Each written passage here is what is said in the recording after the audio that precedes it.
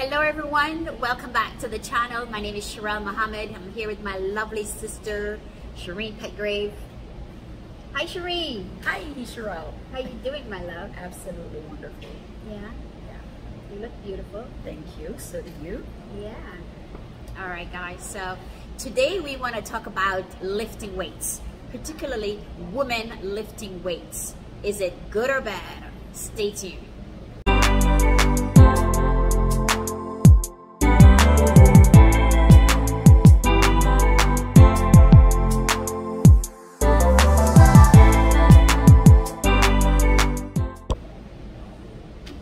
Alright Shireen, so women lifting weights, good or bad? Absolutely good. Yeah? It's good, yes. Why?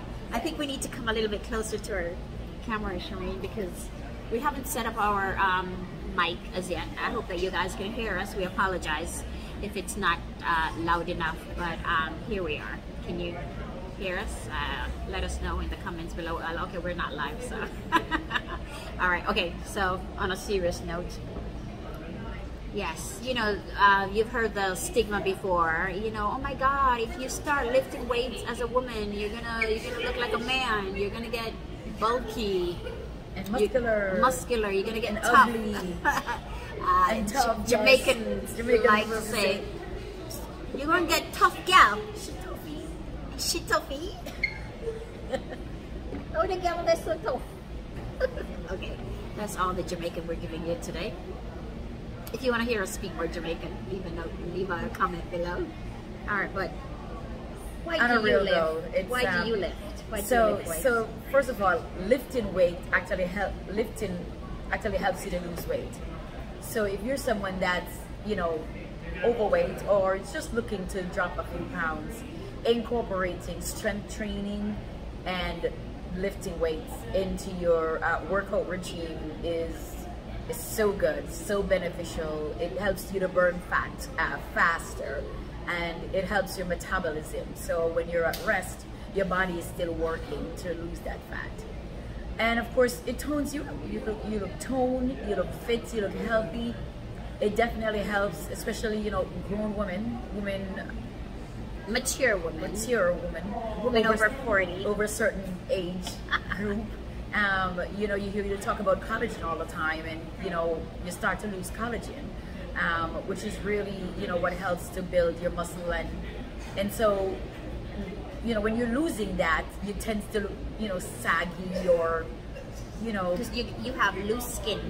So yes. lifting totally will tighten up back your skin, you know. So those arms, a lot of times I've had people that approach me about their arms, problem with their arms, problem with their back, you know, problem with your inner thigh, love handles a lot, and also the saddlebags.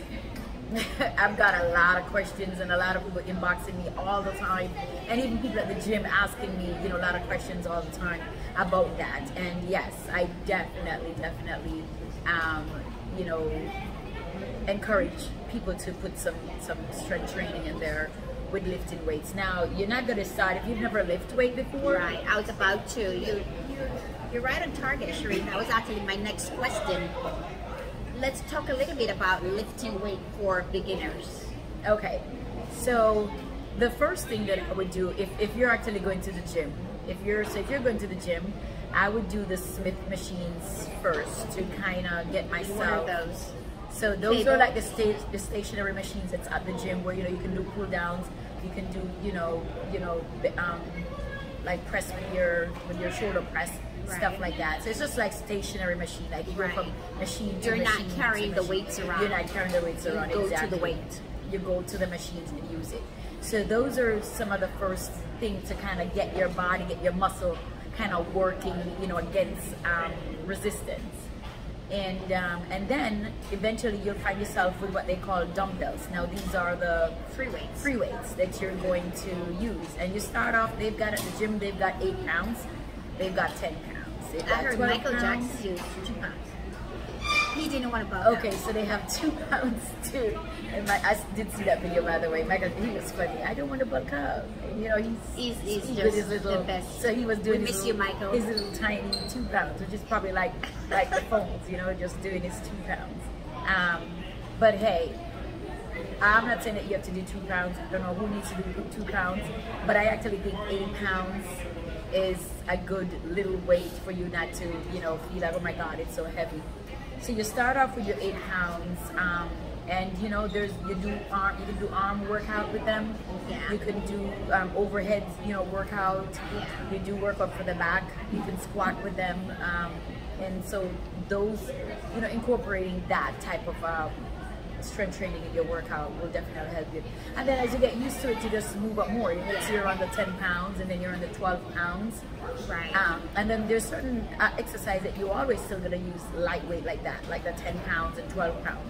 You know, when you're doing these things with your arms, for like your shoulder, you always just kind of stay at smaller weight. Right. Later on, and then you do more reps. you do more reps. Yeah. Right. So you want to do anywhere from 12 to 15 reps 4 times. Yeah. That's how you kind of work that muscle group. Yeah. Yes. Yeah. So, talk to us a little bit about compound exercise, or lifting weights using or staying in the compound exercise method. Okay, so the compound, it's those big exercise that you do that targets Bigger muscles. more areas, bigger muscles and more areas at one time. Right. So like your squats, your deadlifts. So like with the squats, we're working from your calves, your legs, your glutes, your back, and definitely Your core. Your core is engaging in the compound Right. workout. it's definitely more than Definitely one is in movement. right, and it's also definitely is working your core, because at your core, your trunk, you're using it's engaged. That you see or Right. yes, Right. Deadlifts, you know, you're jerking, you know, Yeah. that's your quads again, your legs, your glutes, Calves. your back, shoulders is in there, and of course your core. Yeah. Bench press, you do your bench press. You're doing all of these Everything areas. is actually doing it, and you can't help but get them into it as well. Yeah. And again, your core is engaged because you keep your body stabilized while you're doing it. So how often per week should someone, well, for beginners, but also how many days per week should we lift weight? So the beginners, the ideal thing to do strength training is, I would say again, 3 times, at least 3 times per week. And I would do a light warm up, and then I would go into my weights, and then I would finish again with some cardio. And it shouldn't take you no more than about anywhere from 45 minutes to an hour and a half. Now, an hour and a half is really, now you start to love the gym, now you start to be a gym rat, now you're starting to get addicted, now you start to see the results and you just start to go crazy. But anywhere from a good 45 minutes to an hour to an hour and a half, 3 times per week. Yeah. And how to avoid soreness? So it's advisable to stretch. Stretch is important. Yeah, so you can find, you know, we'll do videos on stretching for you, but if you're watching this and we haven't done those videos as yet and you want to hit the gym, then you can just YouTube something again. Everything's on YouTube. everything is or Google. is out there. Google is your Information is friend. out there. Yeah, Google is your best friend. Just basic warm-ups. You know, you want to warm up your shoulders. You want So to warm usually we do that like about 6 minutes or so Yes. to get the heart rate up. That gets the warm up muscles and stretch ready. the muscles, stretch the leg muscles, the arm muscles, the back muscles, to get the body ready that you're about to put in some work. And when you finish your workout, again, if time permits, you take a few more minutes to stretch.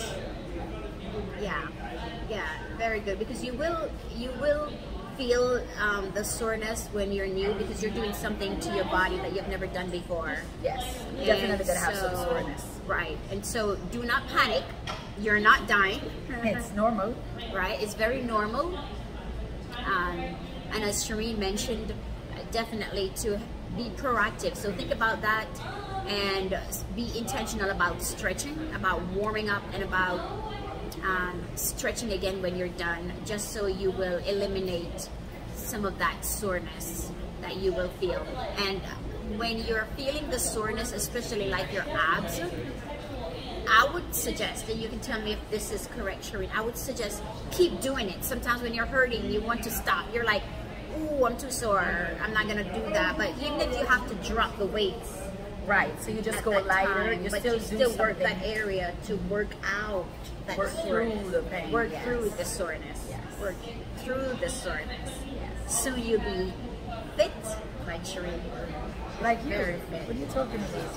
Very fit. I can't wait for you guys to see some videos that we have in store for you. That's why you definitely want to subscribe and hit the notification button so that you do not miss videos that will be coming. Right now we're sitting down talking, but we're going to be walking around. We're going to be videoing us at the gym. We're going to be showing you exactly what we do to stay fit and healthy and how you can do it too. Absolutely.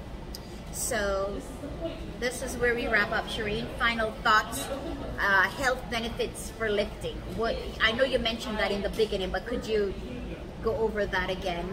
Exactly what are some of the benefits from lifting weights as opposed to just cardio?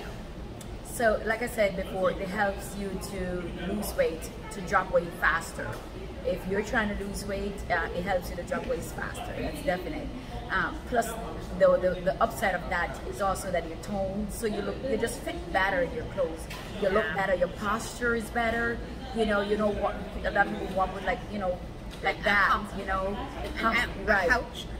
Hunch in the back, and it just helps you to have proper posture and lean out faster. Yeah. And it's also just good for your mind. It's a good mindset. It helps you to sweat, and sweating is good for the body and the soul and the mind. And I also believe that as you are, you're really training your body, taking it to another level that it's never been before. That's what lifting weight is about. But one good habit sure leads to another. So you best believe that you're definitely strengthening your mind as well. Yes. One of the key things about lifting, weights and becoming stronger is that should you be in a survival situation, you're more capable to adapt, to go longer, you're to run, you to can climb, run, to jump. There you go. If you're in the desert or you're in the ice, or you're in you're in high-story buildings like the 9/11 people. Yes. Yes, and you have to come downstairs. Right. Can you breathe? This is so important. It's so important. It's very this is so important. deep that we might have to touch on another topic. Yeah, we may have a part 2 of this because it's a little loud where we are right now, guys. We apologize. We're out in a public place, so there's people around us. So I apologize if you're hearing background noise. That's why we're actually going to wrap this video out. And definitely we'll have a part 2. But yeah, we love to lift. I remember, just a quick story when I just started going to the gym. I remember I did not even want to sweat. I'm like, sweat.